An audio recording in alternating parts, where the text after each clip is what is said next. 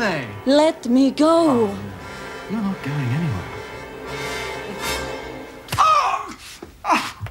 My nose started to bleed. I wasn't quite fully dressed, you see. I couldn't go after her. I think she must have been not quite right in the head, you know? Who is?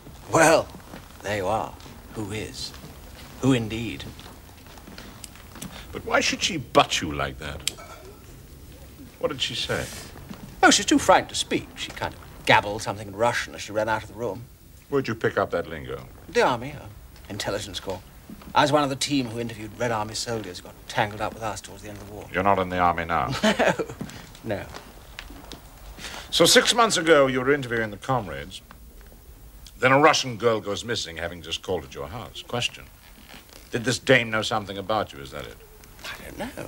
You're holding out on me, Binney. Don't waste my time. I don't know, really, don't. Mr. Marlow, the point I'm trying to make, I swear before God. Swear before something you believe in, good buddy. I swear on my mother's grave that Sonia was alive and unharmed when she left my place. So who says different? I think I'm going to be arrested. The police, they're at me all the time. There's a man watching me. They've told me not to leave town.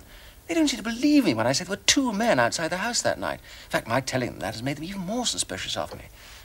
Seems the girl never went back to her flat. Where's that?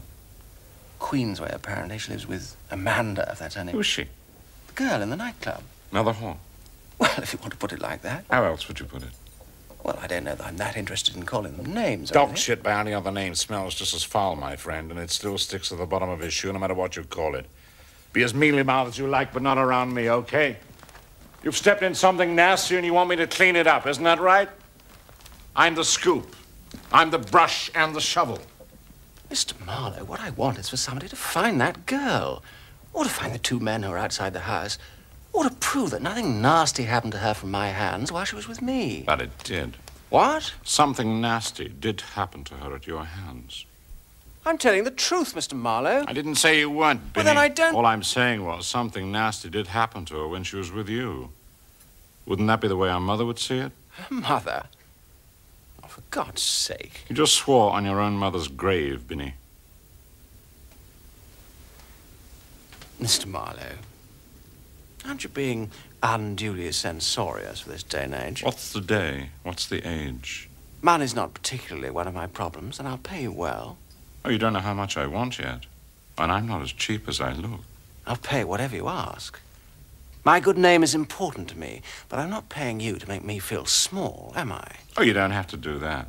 That's thrown in without charge.